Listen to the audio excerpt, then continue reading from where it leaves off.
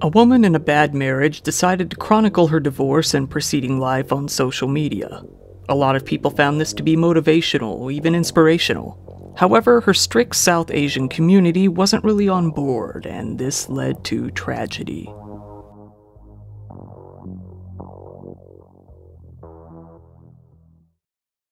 Before we move on, I'd like to give a shout out to PDS Debt for sponsoring this episode. I know that a lot of you out there are just like me, wishing there was a better way to pay off debt. Maybe you're struggling with credit card debt, personal loans, debt collection agencies, or even medical bills. It's no secret that inflation just keeps going up, and gas prices don't really seem to be getting any better either, so maybe now's the time to think about how to really more efficiently pay off those debts. If you're making payments on your debt every single month and your balance really still isn't going down, then this is for you. PDS Debt is giving viewers of this channel a free debt savings analysis just for completing the 30-second online debt assessment at pdsdebt.com/diretrip. You'll get a full breakdown on how to save on interest each month and the quickest way to take care of your debt. PDS Debt rolls all of your payments into one low, easy 0% interest monthly payment. Everyone with over $10,000 or more in debt qualifies, and the cool thing is that there's no minimum credit score required. Fair and even bad credit is also accepted. You can end up saving thousands on interest and fees, and not to mention pay off your debts in a fraction of the time. Like I said, PDS Debt is offering a free debt analysis to my listeners just for completing the quick and easy debt assessment at pdsdebt.com/diretrip.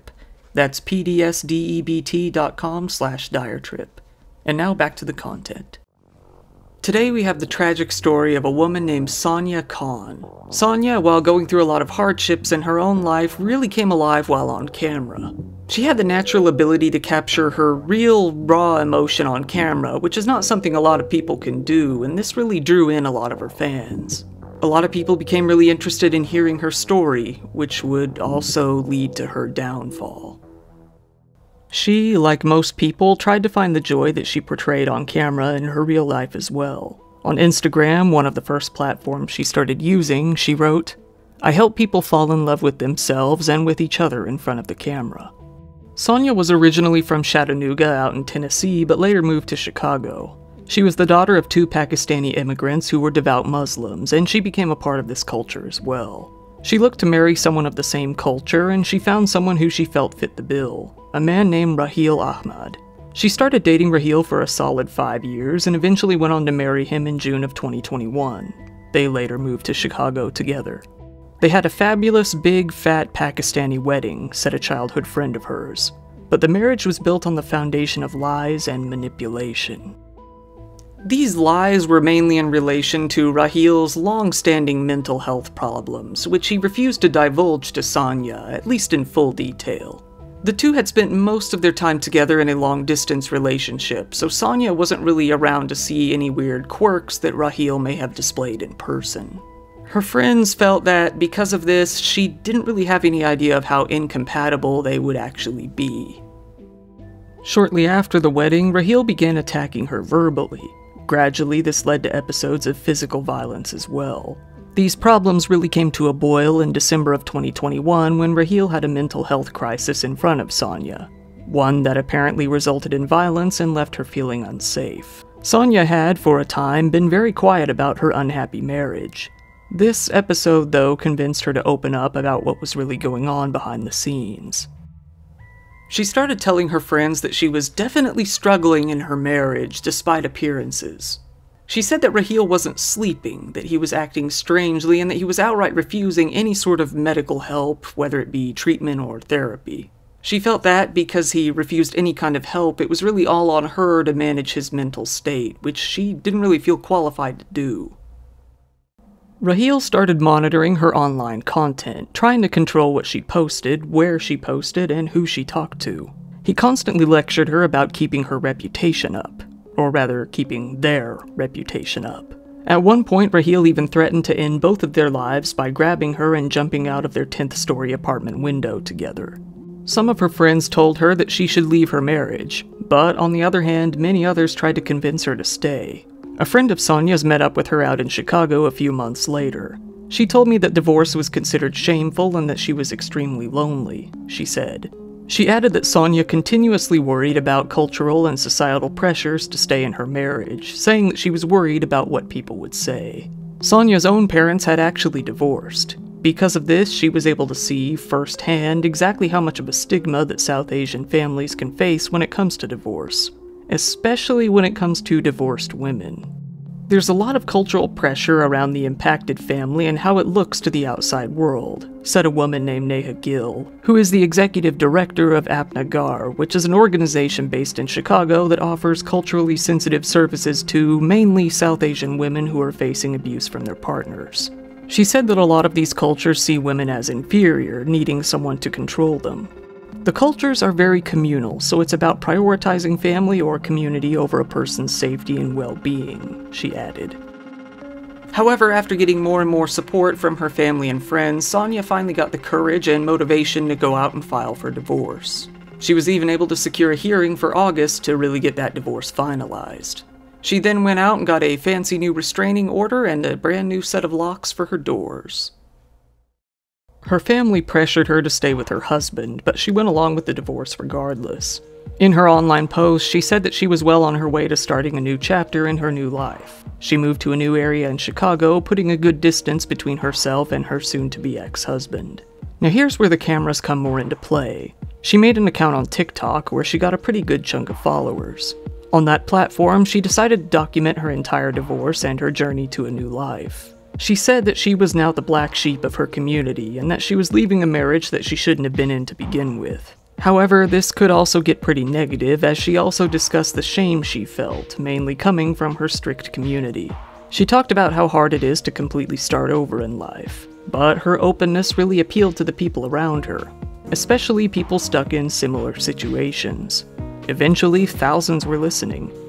Going through a divorce as a South Asian woman feels like you failed at life sometimes, she said. My family members told me that if I left my husband, I would be letting the devil win, that I dress like a prostitute, and if I move back to my hometown, they'll all end their own lives, she said in another post. Women are always expected to stay silent, she wrote. It's what keeps us in messed up situations in the first place. She gradually got less negative and more positive, though, feeling that she was now on a mission. This is what I'm meant to do, to spread the word about my relationship and be a leader for women leaving their toxic marriages, she proclaimed. With each post, she garnered a lot of support, much to her surprise. On the other hand, less surprisingly, she got a lot of backlash from her community about airing the dirty laundry in her divorce proceedings. Eventually, though, about 20,000 people were following her on TikTok and listening to what she had to say. Sania started off her career by working as a social worker and as an advocate for low-income families. Soon after, she got a job as a flight attendant and used the money from this job to support her budding career as a photographer. She was kind of a jack of all trades, trying out all sorts of careers, but photography was what really stuck with her as a passion. My life truly began the day I purchased my first DSLR, she went on to write on her website. After living on her own for a while, putting her awful marriage behind her and starting to work as a photographer, she felt like she was really getting her life back on track. She was on the right path. Sania started photographing a wide range of situations: weddings, maternity shoots, baby showers, and similar events. She often worked mainly for big-time clients, but she also did shoots for her friends. Raheel Ahmad had moved to a different state after the two had separated, almost 700 miles away. He was living in a town called Alpharad, Georgia. Sania decided that, on July 21st, she was going to leave Chicago and go back to her hometown, Chattanooga, to start her new life as a professional photographer and leave the whole mess behind her. Sadly, she wouldn't make it to the 21st. She would return to Chattanooga, but it would be in a coffin. Her bags were packed, tickets bought, plans set in stone. In her mind, she was all good to go. She was finally about to leave. This whole city and all of the bad memories that came with it were about to be part of the past for good. But little did she know, Raheel decided to travel all the way back to Chicago, seemingly in hopes of salvaging their marriage. He made the 11-hour drive back from Georgia, where he was staying, and showed up at Sania's apartment. Once his own family noticed that he was missing, they called for a welfare check, asking the authorities to check Sania's apartment to see if he was there. It was the only place they could think of that he could have went, and they were correct.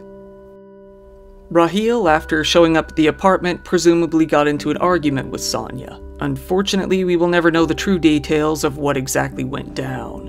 What we do know, though, is that Raheel brought a gun with him. Perhaps he was planning to kill Sania all along, or maybe he was only going to shoot her if she refused his advances. We don't really know. The reason that we will never know is because he shot her in the head that evening. That became the sad ending to her online journey to escape this marriage from hell. If anything, it only served as a dark way to prove what she was saying about how horrible her marriage was, and about how truly brutal the stigma against divorce was within her culture. When the police arrived to perform the welfare check at Sania's apartment, Raheel turned the gun on himself in an attempt to end his own life as well. The Chicago police officers found both Sania and Raheel unresponsive with gunshot wounds to the head. They pronounced Sania dead on the scene, but they transported Raheel to the hospital. He passed away as well, though, being pronounced dead there at the hospital. Sania was only 29 years old at the time of her death, while Raheel was 36. The coroners officially identified the bodies and listed Sania's death as a homicide, while concluding that Raheel had ended his own life. This sent shockwaves throughout their entire close-knit community. Other women in her community that had sympathized with Sania and gotten some motivation from her journey were now struck with a feeling of fear and hopelessness. Experts, though, still feel that Sania's journey was very important. They felt that it really brought up some discussions that were long overdue. Mainly conversations about shaming, sexism, and male domination over women in South Asian communities. Sania herself had earlier said, "The way the community labels you, the lack of emotional support you receive, and the pressure to stay with someone because of what people will say is isolating. It makes it harder for women to leave marriages that they shouldn't have been in to begin with." A lot of the women in her community were pressured into marriage in the first place, sometimes with people they didn't even want to. Many of them were told, just say yes, for the sake of their family and reputation. There's this stigma in our community that puts pressure on women to sacrifice, said the executive director at Houston area survivor organization Daya, a woman named Rakhna Kaur, to sacrifice their emotional and physical well-being for the good of others. And while we all want to be altruistic human beings, it's an undue burden on women specifically. Her death shocked her family, her friends, and of course her online following as well.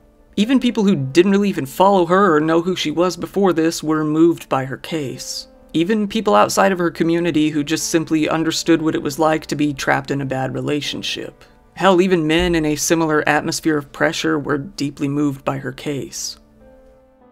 She said 29 is going to be her year, and it's going to be a new beginning, said one of her good friends from college. She was so excited. Her friends felt that she was always a joy to be around. She was always positive, real, and selfless. The perfect friend to be around. She was honest and good-natured, to a fault. She was someone who would give you the shirt off her back, said her best friend. Even when she was going through some really rough times in her life, she would be the first to call you and ask you how your day was going. Sania's friends back home organized an event outside of her old school where they shared memories, played her favorite songs, and released balloons in her honor. A scholarship was even set up in her name. Various news agencies have tried to reach out to both Sania's family and Raheel's family for comment on this story, but unfortunately both of them have outright refused. Once again, thank you for watching my video. If you found it interesting, please give it a like. It really helps me out in the algorithm and gets it to get seen by others. If you find content like this interesting, feel free to subscribe. I talk about it every week, sometimes twice. If you don't mind, go ahead and follow me on social media as well. I mean, you know how YouTube is with content like this. If the channel were to ever to go down, that would be the only way you'd ever hear about it. And if you want to support the channel even further, I do have a Patreon account, which I always keep linked down in the description below. Speaking of which, shout out to the top patrons. Starfade, Astral, Raven, Entrepreneur, Grack, El Palmieri, Salad, Kevin, AMCMT, Rick of Work in Progress USA, Tang, Sash Johnson, Marianne McCurdy, Buttery Frankus, Wafrans, Jules Latona, Arctic Cat, Alan Damiani, Marsh, Buffazerk, Rensenstein, Kim Peak, Lex Luthor, Lux Alpaca, Charity, Scoochie Main, Jackie, and Mark Barnett. You are splendid. This has been your host, Kyle. Thank you, and good night.